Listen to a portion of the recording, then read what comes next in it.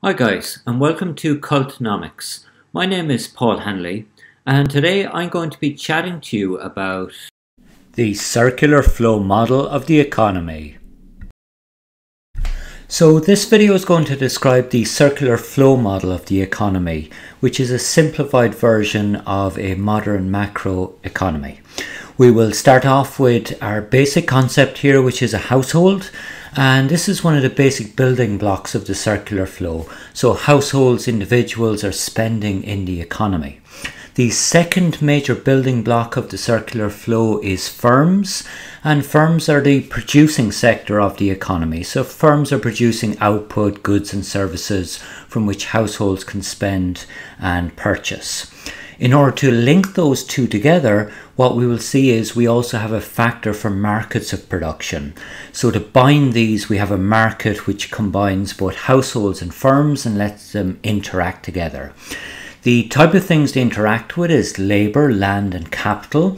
These are provided by households, so the raw materials for production. And what we see is that households receive an income for this. And this is one way to measure the size of an economy, the GDP level of an economy.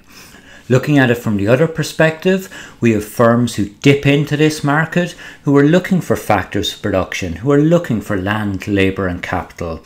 And they will pay these a going rate in the market, be that wages, rent and profits. And if you add up this income level, you generate a GDP measure as well.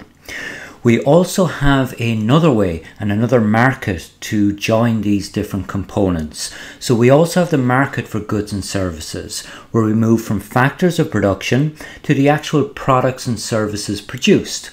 So firms obviously will produce their goods and services and sell them in these markets to households, in which case they'll generate a revenue, which is another measure of the size of economic activity, the GDP.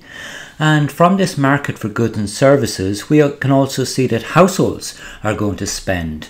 So goods and services are bought and they're sold into this market.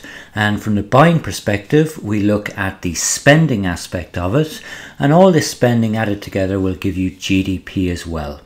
So this circular flow is a way of measuring the size of an economy from different perspectives, be that revenue, spending or the income levels in an economy. And this is the basic perspective of a circular flow of the macro economy, revenue circulating around the economy. I hope you call back to Cultnomics soon. Bye for now.